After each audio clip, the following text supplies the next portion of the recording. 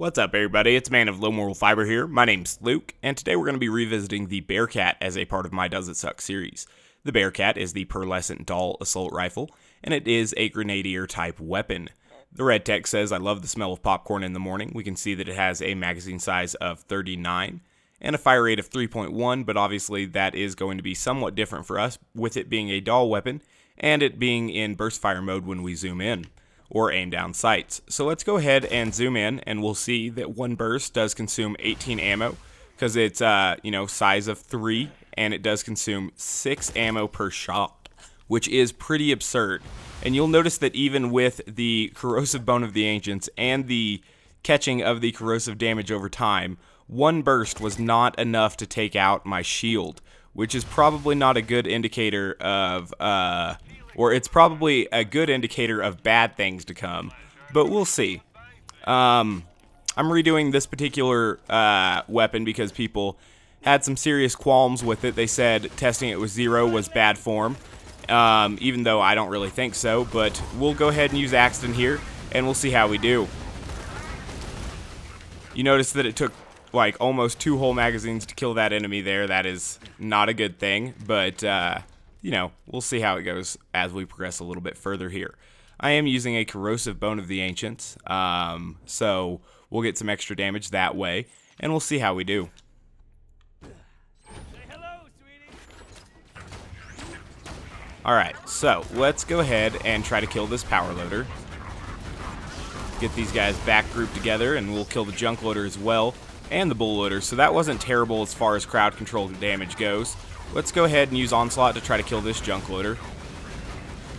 Looks like he died, so that's a good thing. Getting a lot of exploders in this first room, it looks like.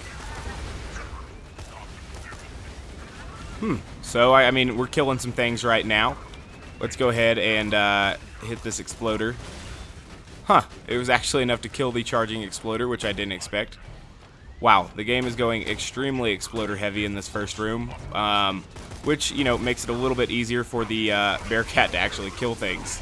So, that's interesting, to say the least. Let's go ahead and kill that guy there. Gives us our kill skill bonus to take on the power loader. I guess one interesting thing to note is that obviously the power loader is not going to reflect any of these grenadier bullets at us, so that's good. Now that he's slagged again, we should be able to kill him. Perfect. Alright, so now we'll move forward. You'll notice that even though there were quite a few exploders in that room, we still used a significant amount of our ammo, even though probably like a third of those enemies tried to kill themselves. So that's important to note. The Bearcat is extremely ammo hungry, and we will determine if it is indeed ammo inefficient on Axton. So we're just going to put the turret out there really quickly and find this guy. And I'm going to break line of sight with him just really quickly here, and then he backed away. Then we'll go after him and see how much we can do. So it does take over 2 magazines to kill this guy, but, a third magazine almost killed him, and then the turret finished him off. So that's good. Alright, so we got our turret back there, and we are down to right around 546 ammo, and that is well under half of the total ammo stock, obviously. So we're going to hit these and see if we don't get some more assault rifle ammo, and it looks like we did, so that's definitely a good thing. We still don't have a ton, though. We are a little bit above halfway of our total ammo capacity, at the very least. Let's go ahead and get this guy shot.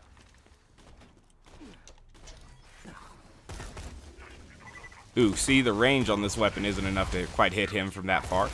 Learned something there. Alright. This weapon is just not extremely powerful. It's best on groups, but the single target damage is really kind of underwhelming. We'll see if we can't get these guys grouped up and use it against them. I don't know why that first Quasar got neither of them, but that was a mistake on my part. Somehow that one died. I think it was possibly due to Quasar nonsense, or maybe the Bearcat snuck back there and did a ton of damage to him. I'm not entirely certain. Cool. So with Onslaught active, I'll just run through all of these fellas. Perfect. Hopefully we don't run out of ammo in this endeavor. That would be bad news.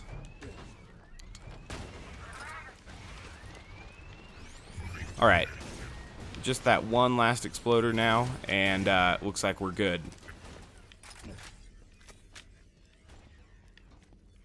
Autogun deployed.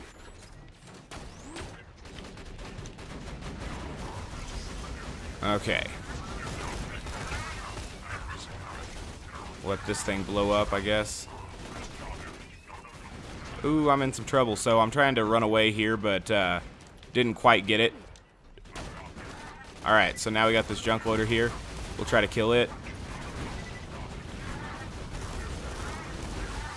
Alright, so we're finally killing some things here. That's good.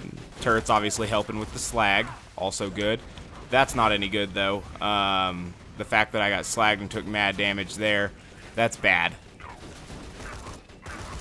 Those guys are going to be on us very shortly now that the turret is dead, so probably need to scoot them around a little bit while my health is super low here. Ooh. Okay. So, we managed to finally get that kill, so that's good. Unfortunately,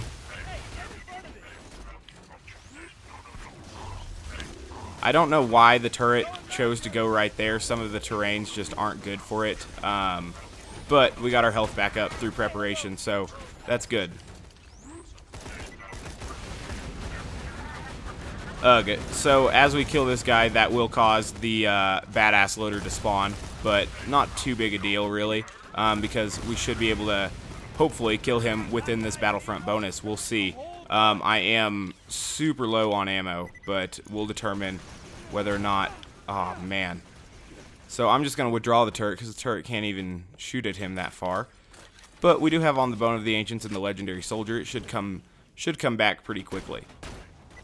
Assault rifle ammo, we are low on. It'll be interesting to see if we can kill him with only around 210 rounds of ammunition there.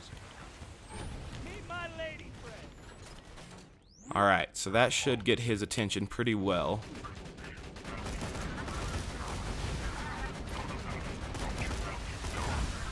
Oh man, his blast radius is so huge with that stomp. It's incredible. I don't quite understand why it is so large. I think that is one of the dumber design decisions in the game. After barrels. Anywho, so now he's dead and we can't recall our turret. Keep in mind we are at 42 rounds of ammunition now. This weapon is among the least ammo efficient in the game that I, seldom use. But whatever, let's move forward. It was foolish to die to that stomp for certain, but we did get a second wind. It's not as if the Bearcat's incapable of getting us a second wind in that scenario. But overall, the weapon, even with Axton, is still entirely underwhelming to me. I mean, it has killed some things, sure, but it's done it in a way that it's been fairly slow and inefficient the whole way, in my opinion. And beyond that, oh, cool, that one did mad damage to me. I forgot that they explode for some reason. Yeah, but so far, it's been ammo inefficient, it's been rather slow at killing, and it's just, the magazine size isn't near big enough for its ammo consumption rate, and it's just, overall, not a great weapon to use. But, on Axton, it is somewhat better than it is on Zero, obviously. However, that's not enough to make it a good weapon, I wouldn't say. Let's drag these guys our way. I didn't quite get that hot loader through the stairway there. My mistake. This hot loader we got over the stairway, so that was good.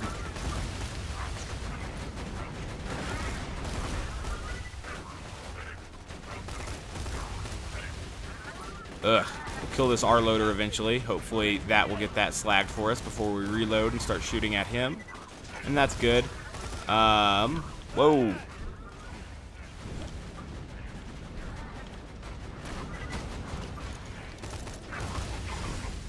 Okay, so it would seem that there is a badass loader up there.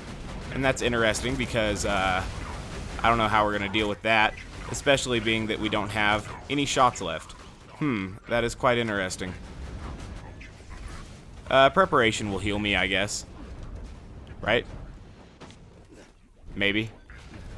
We're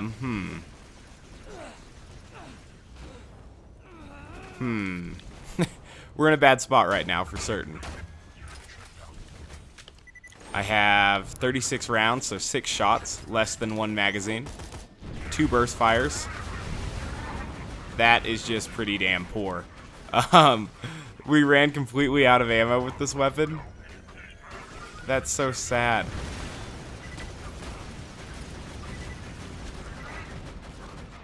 Alright, so now we got a couple magazines. Let's take this guy out, huh? Jeez, OP. Let's go find some ammo.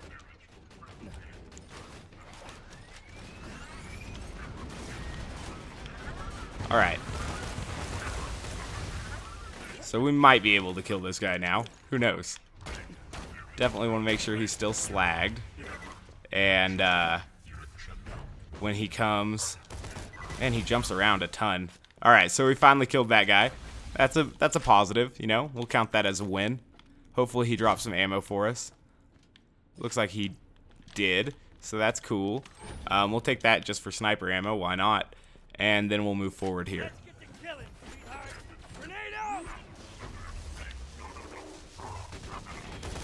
Sometimes it's weird how long the turret takes to engage an enemy, I feel like.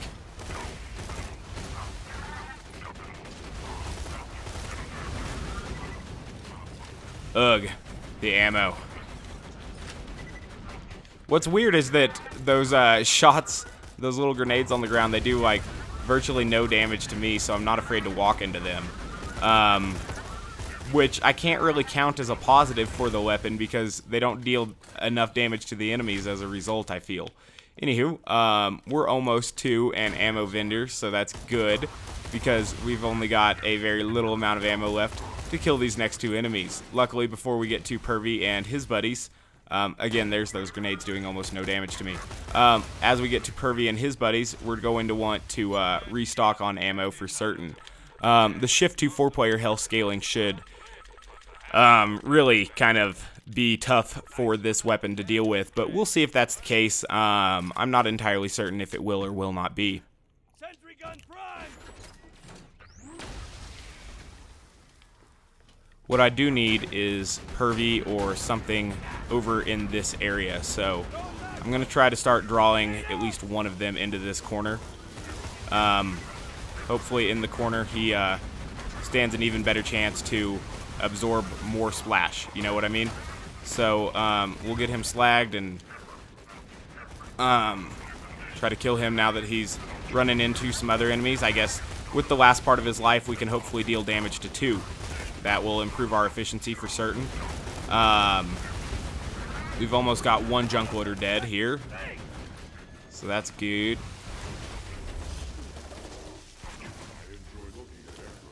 Alright, Pervy's irritating me, but whatever. Any enemy that just ignores quasars really, I mean, I don't find that very funny. Alright, let's try to kill this guy as we get our turret back here. Okay. So long as they're shooting at the turret, I'm going to try to sneak some grenades in there.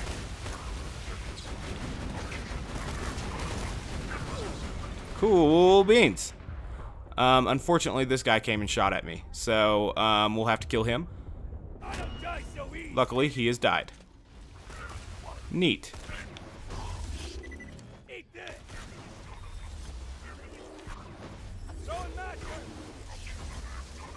How does it take that many quasars to move somebody?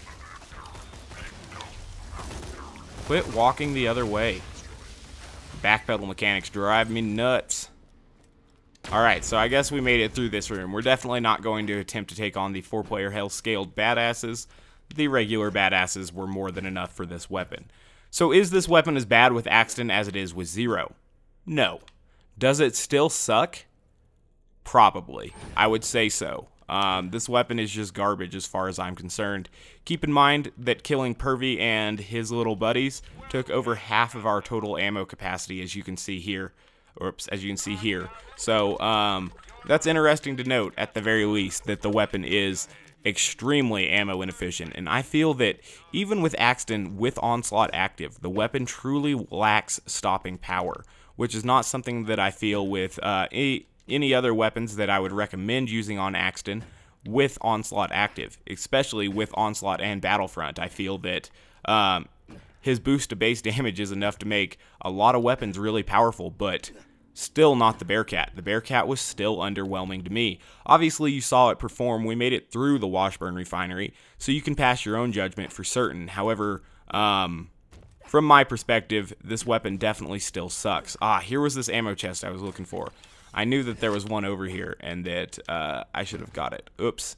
Anywho, the weapon is massively ammo inefficient. Even with the Bone of the Ancients, a full burst is not enough to break Axton's antagonist, even with the caught damage over time. And so that is pretty damn poor, and I think that that tells you pretty much what you need to know about the weapon. Beyond that, it's fairly inaccurate, and some of your pellets will miss, especially at range, and obviously it has a very limited range as well. You can see the arc there.